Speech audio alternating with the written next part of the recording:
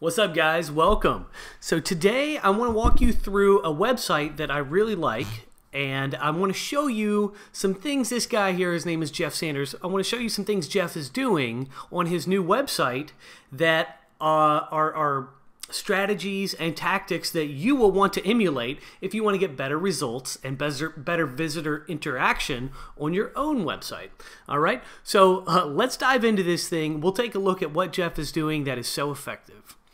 All right, so the first thing, we'll just scroll through his homepage here. He's got a new homepage, and I want to point out, so he's got a centralized navigation unit at the top. He's got a nice headline, eye-catching image here with a little call to action. That's simple to process. There's not a lot of information density there. And as we go down the page, you'll notice that there's just a centered column of text, some little section breaks. He's got a background color separator here to kind of introduce a new section, change the mood a little bit. Another clearly delineated section, you know, eye-catching images, not too much text. You can tell what everything is. So like this is an introduction. This is introduction to his podcast. So it's introduction to him, the person. So we got a call to action, introduction to who he is, introduction to his podcast, introduction to his book, an introduction to the fact that he is a speaker, and then introduction to a premium upgrade that he offers, and then finally an invitation to join his email list at the bottom, followed by a pretty typical website footer. Although it's worth even noting here that you see a lot of footers with a lot of dense information, links presented in columns, stuff that nobody's ever really going to be looking through or clicking on for that matter. So this is a nice departure from that pattern that we so often see. This is a much simpler footer. There's not much here to digest. Links to his socials. Everybody knows what those icons are. Couple links to random legal stuff, privacy policy, things like that. But what's really cool about this, he's got this centralized, this centered column of text, and he doesn't present multiple columns of text. So he is maintaining a vertical flow of the information on this page. And like I said, he's using these very clear section separators to, introduce the different big topics that he covers here on the homepage.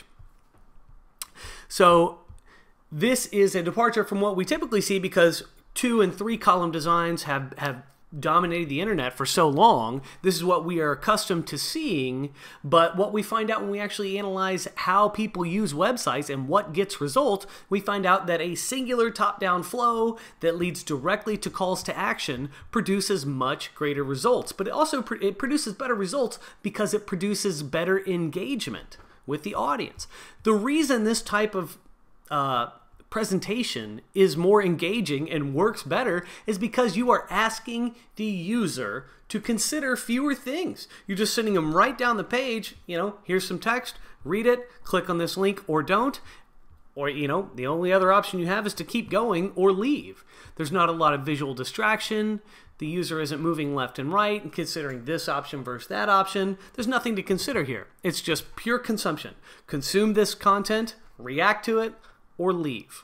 And those are really, it sounds harsh, but those are really the questions you want to pose to the visitors to your website. But now I'm going to go into some of the specifics of what Jeff is doing here that I really like and I think you should copy on your site. So the first and probably my favorite topic right now is just general website navigation. It's so critical to get your navigation right because your navigation is presenting options to your visitors.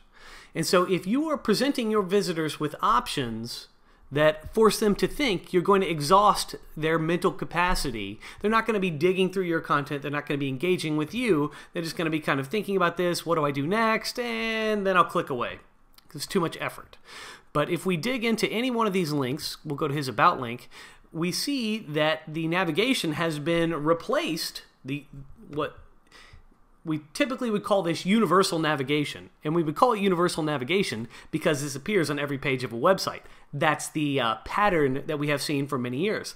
I am here to suggest that that pattern doesn't work very well. This is what I'm about to show you is going to work a lot better. So he's replacing his navigation menu on an interior page, his About page, with a breadcrumbs menu that only offers a trip back to the home page. Now when a user's on this page, there's nothing to consider up here. It's just a simple breadcrumb trail. It's a linear pathway. People are very good at understanding the nature of linear pathways and how they work. So a user will see this, realize it's a breadcrumb trail, not think anything else about it, and will immediately start consuming the information on this page.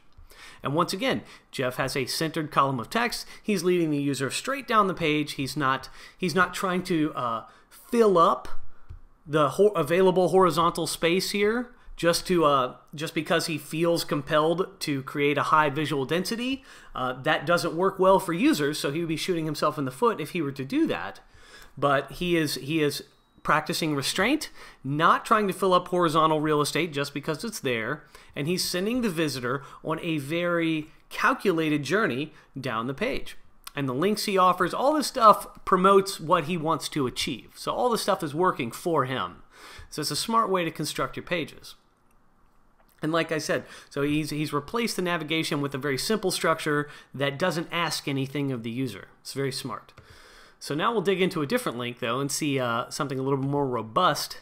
So we go into the podcast page, and this is a tactic that I absolutely love. I'm using this now on all of my sites. I think you should do this too. Check this out. So on this particular page about his podcast, he has a supplemental navigation menu that is extremely pertinent to this page. So it's not universal navigation that could be relevant everywhere, sort of, just because you want to link to your best stuff. No, this is navigation that is curated for exactly where the user is right now. These links are relevant to his podcast, and that's why they are presented here on this page. And this is such a good strategy because people don't always enter your site on the home page and then go through the very clearly defined link journeys you have set up for them. Oftentimes people will come to your site via direct links from social media or from emails that you may send out, from recommendations from others, that type of thing. So if a user were dropped onto your site right here, they would be able to see that, oh, I'm on the podcast page, here's a breadcrumb trail to the home page, and everything else I see on this page is relevant specifically to this page. So if a user's just dropped in here, they're not seeing a bunch of stuff that's not relevant to this page. They're not receiving suggestions from your navigation unit to go to other pages of your site. They are encouraged to focus on exactly what is presented on this page. And if you have good pages, pages that get results, pages that have very specific calls to action, pages that are designed to do specific things, this type of arrangement is going to make those pages more successful. Let me show you another example of this type of navigation. So on my new plugins website, DIYplugins.com, I do a similar thing. So I have my universal navigation menu, which only includes the most important links.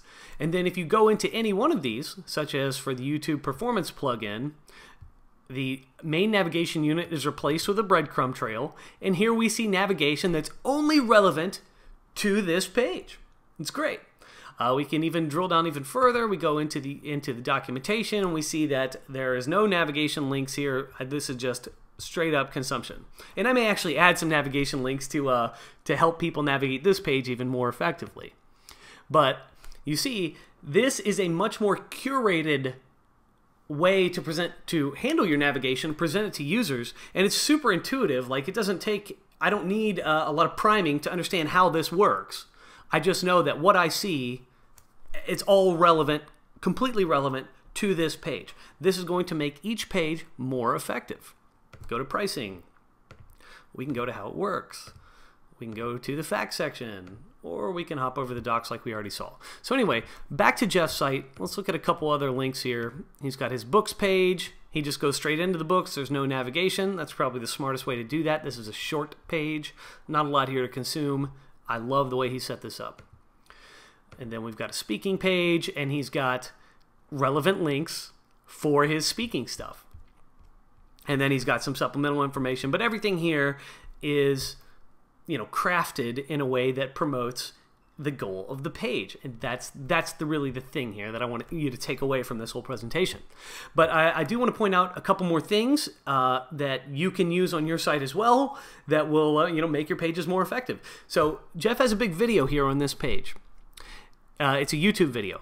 Including YouTube videos is great. People love videos, especially presenting them in a big, in a big way like this. This is enticing to click on. I assume that a lot of people that come to this page are going to watch this video, or at least begin watching this video. The problem with putting YouTube videos on pages is that they will slow down the loading times of the page by about 1.5 seconds. If the video wasn't there, the page would be 1.5 seconds faster than it would be if you add the video. That's not great. That's definitely not ideal. And another facet of this that makes it not ideal is that not everyone who visits a page that includes a video is going to watch the video. And so therefore, and in fact, we know it's like less than half. So in almost every case, and in most cases it's closer to like 18%. And so with that information in mind, you have to ask yourself, does it really make sense to load up all of the assets to serve a video for every user when only a very small fraction of the visitors to this page are actually going to be watch the video? The answer, of course, is that it does not make sense to load up those resources for everybody, especially somebody who's visiting and browsing on a mobile device with limited data connection, that type of thing. You're forcing them to chew up more data for something they're probably not even going to use. It's just not great. It's not the most efficient way to deliver it. It would be better if we could deliver this video on demand only when a user signals intent, and you signal intent by clicking on something, say, hey, I want to watch this. So I clicked on that, that loaded the video on demand. And so the way this works, he's using something called the YouTube box for thesis and focus. It's a little add-on that does this, but I just showed you the YouTube performance plugin. This is so you can achieve this exact same functionality on any WordPress website. So you don't have to be running thesis or focus to be able to do this same kind of thing. But the bottom line is Jeff has saved resources and loaded up the video in this placeholder manner. And then if a user wants to watch it, they click on this and the video loads on demand. That's a great way to do it. So we'll flip back over to his homepage, and he has a video on his homepage doing the same thing. It's down here, same video. So he's using that YouTube box to make his homepage as fast as it can possibly be while still delivering, a thing that is very enticing to click on. He's still got the video on here. He's just not forcing every user to download all that data and chew up those resources to get it. So that's pretty smart. That's great. I've already highlighted these section breaks here. These are really, this is a great way to break up your pages, and you keep the vertical flow happening, but you also give these visual cues like, hey, this is a new topic in this section because we've got this section break. So this is you're going to see this on so many web pages now. This is sort of like a dominant design pattern. And I just want to point out, Jeff built his whole site himself using the Focus WordPress theme. Focus includes a feature called the full width layout bleed is what this is. It's called a bleed because it actually breaks out of the column of content. I'll show you. So here is the column of content. Right here, it's highlighted, and the bleed actually busts out of that column of content.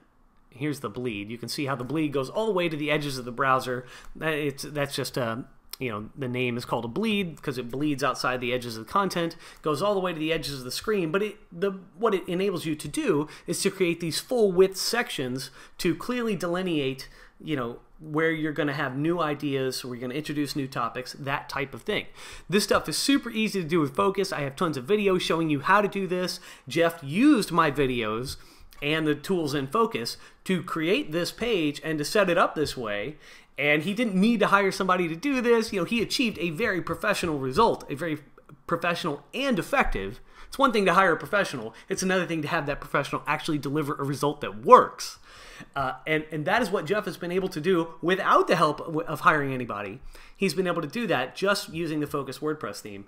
I think that is remarkable. This is a very effective web page. He has done very specific things that I think you should copy. Very simple, obvious calls to action, vertical top-down flow, not filling up available horizontal real estate just because he's got this compulsion to fill in that space. It's a natural human tendency to want to use available real estate, but you always have to balance your desires with what people, visitors to your website, will actually consume, because that is what helps you get results. So all of this stuff Jeff was able to do with the Focus WordPress theme, with some of those extra tools like the YouTube performance plugin that I showed you. And he's also given this careful treatment to navigation, which ensures that visitors, no matter where they drop on his site, they will be focused on the things that he wants them to focus on. So that's just, there's real ninja stuff for crafting the user experience, holding the user's hand as you take them through the website, keeping them on task so that they can take actions that benefit you and ideally benefit themselves. That's the whole point of your value proposition on your website. But I wanted to walk you through that. I think Jeff's doing some really good stuff here. I love that he was able to use the Focus WordPress theme to achieve this outcome without having to pay high dollars to a consultant or anything else. And, you know, you can do this too. That's what I'm showing you. You can use these tools to achieve similar outcomes. You can craft your pages in the same way. You can consider your users in the same, you know, compassionate, thoughtful type of way. And you can win with your website with these tools. All right? Thanks for watching. I'll see you in the next video.